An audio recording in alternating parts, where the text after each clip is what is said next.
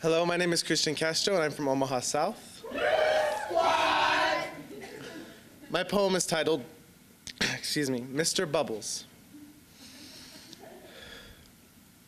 As vivid as the brown paper bag my memory is, I remember my pop's old drink, his remedy for the past, present, and future, the luscious liquid more costly than gold that he longed to have run down his soul.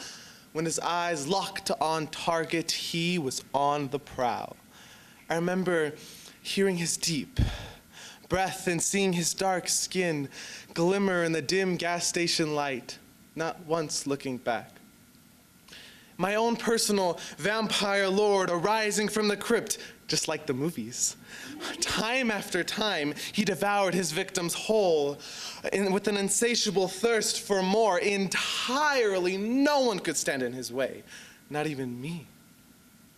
It never left his grip. The cashier couldn't scan it, not even the car could hold it safe, and I, presumably his only son, could not share in one sip, share in the obvious pleasure his treat delighted him with. Being a forlorn 4-year-old sucks balls. When people say being a third wheel is not preferred, they have no idea. I have his blood, his face, his fat nose and squinty eyes, but when will I hold his heart?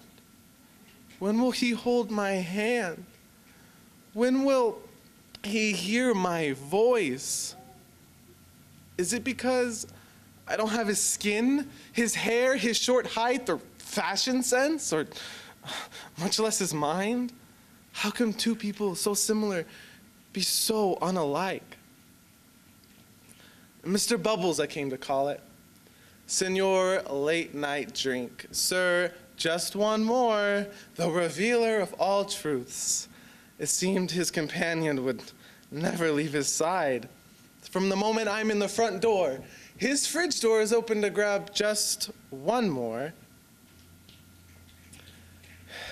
His fridge door's open to grab just one more. In the car, I hear no talking sounds, only bubble sounds to keep me company. I'm right here, I clamor. Hello up there, down here. Can you hear me? Can you hear me? Can you pay just 1 ounce of attention? I know it's late, but it's time for you to take me home. Ears gone, eyes occupied, me forgotten. He will never be my home. I never did really figure out what he drank. I only remember the brown paper bag and my heart an empty bank. With a drink so sweet, his little boy couldn't compete. Thank you.